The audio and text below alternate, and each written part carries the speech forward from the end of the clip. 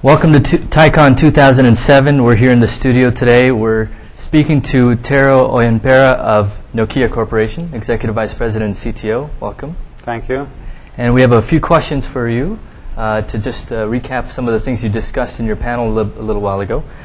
First, you mentioned polarization, both the high-end market and low-end market. You're having to address both. How are you doing that? So basically what we are seeing that if you think about the next billion customers, they are coming from the lower end of the market, emerging markets, where we have been traditionally, I think the thing for us from the business strategy point of view is the scale.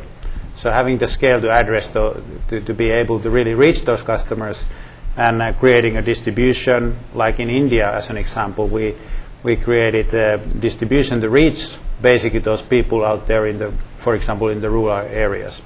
Then in the higher end of the market, of course, that requires completely different mindset, thinking about all of those web-enabled mobile phones or computers, as you say, and being more geared towards the content, being up to speed there. So that's sort of the completely different world. Fantastic. Nowadays, mobile devices have pretty much everything, from GPSs to internet surfing to MP3s. What's the next killer app? Web 2.0, that's going to be the next killer app if you think about the high end of the market. And this is really about, we are seeing music, we are seeing videos, maps, navigation, but Web 2.0 kind of ties it all together.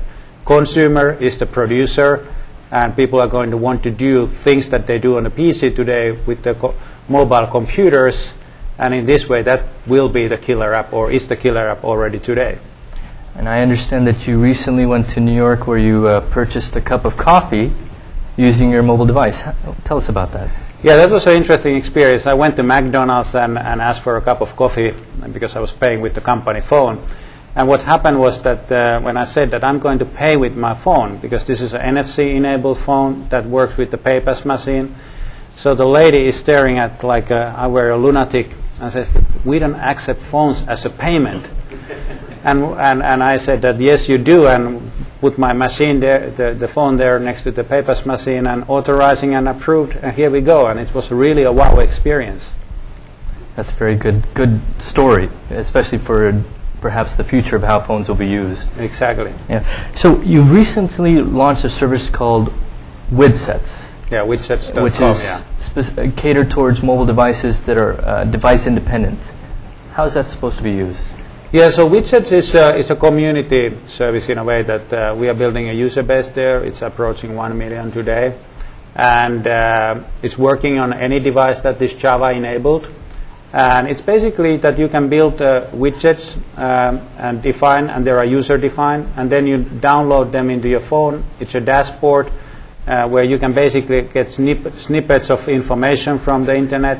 It can be RSS feeds, it can be pictures, but we also have interactive widgets like Wikipedia, eBay, chat widgets. So it's kind of evolving as we speak, and the imagination of the user is the limit what kind of applications we are going to see in that service. And you have one more fun story to share, which is that recently Nokia is getting into the music producing business in the UK. What happened there? Yeah, this was a fun story in a way that we created an ad for the N95. It's Nokia N95 is the highest end flagship with 5 megapixel camera, with music player, and it's a phone also. And the ad was actually, there was a piece of music that then we gave to a DJ Sugarman, who started to then play it in the discos, and it actually turned out to be very popular, and it is hitting the #1 spot in the dancing club charts in UK.